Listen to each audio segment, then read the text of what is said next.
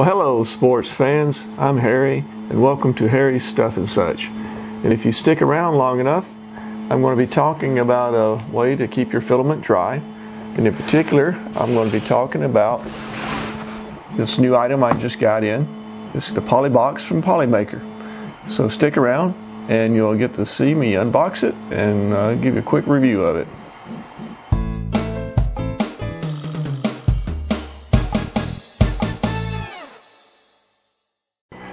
And welcome back. Like I said in the intro, I just got this Polymaker PolyBox in just recently, and so I'm going to unbox it and check it out and see how it works at keeping your filament dry. So why don't we go ahead and get started unboxing this little puppy.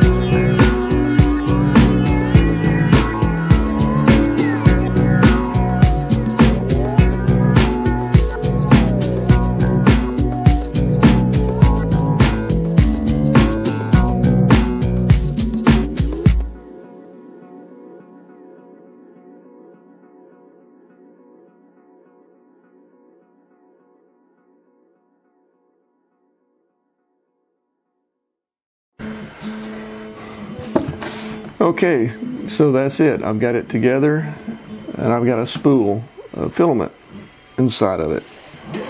So as you can see, you can actually get 2 rows of filament. And you'll notice here you've got 3 holes for your filament guide to go through. And you also have 3 in the top as well. Now as you can tell, you have 2 containers for desiccant, one in the front, one in the back.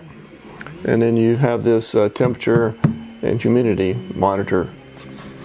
And when I initially turned it on, the humidity in this room was about 44%. And so we're down to 39% already inside the PolyBox.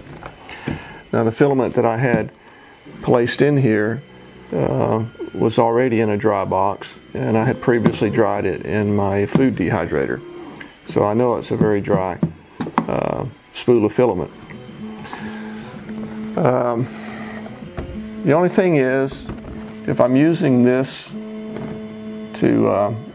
spool here to do my printing, and I want to change to a different spool on this side, that means I'm going to have to lift this up and then roll this back in, and then take the second one and feed it through. And I'm not sure if I'm going to like doing it from the side or from the top. I'll have to play around with that and see.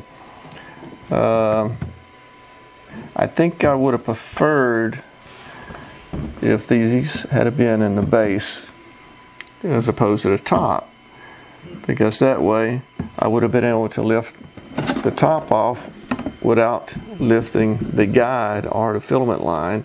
Could lift the top off, roll the spool back up, roll the other one through it, and then I'd be good to go.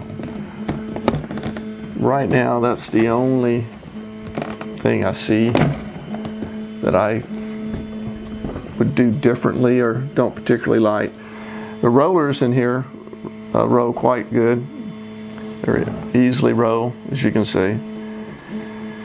So I'm going to give this a try and see how it is. Right now we're at 38% humidity, so the desiccant is working quite well.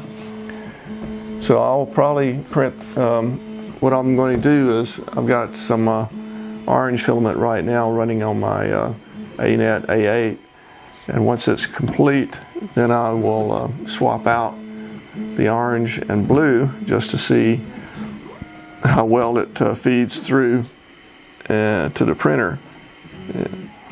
And so that's where I'm at. So this is the Polymaker PolyBox. I bought this off of Amazon, and I will put a link to it, and you can check it out and see if you like it, and I'll give you an update on how things are going with it as I use it. And then I'll also compare it to my homemade dry box and see how that works. And if you want to check out that video, you can check it out in the future. Also, if you happen to like my Vertigear gaming chair, you can check out a review that I did of it recently. I'm really enjoying this chair.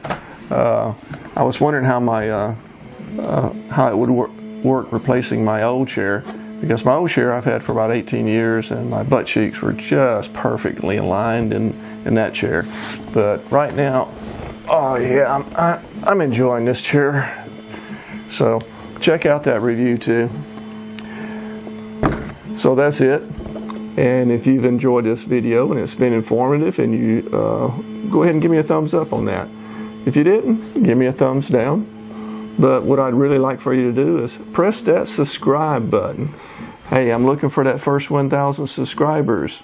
So come on, guys. Subscribe. You know you want to. And so until next time, I'm Harry from Harry's Stuff and Such, and I'll catch you guys on the backside.